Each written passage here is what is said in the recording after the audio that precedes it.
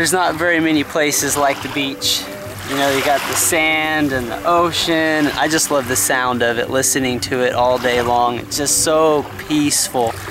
It sure would be nice if every day could be like being on a beach. They could feel that much peace. But you know, sometimes it's not like being on a beach. Sometimes you're stuck in traffic. Sometimes you've got a big project due. Sometimes you've got stuff going on at home and there's just stress.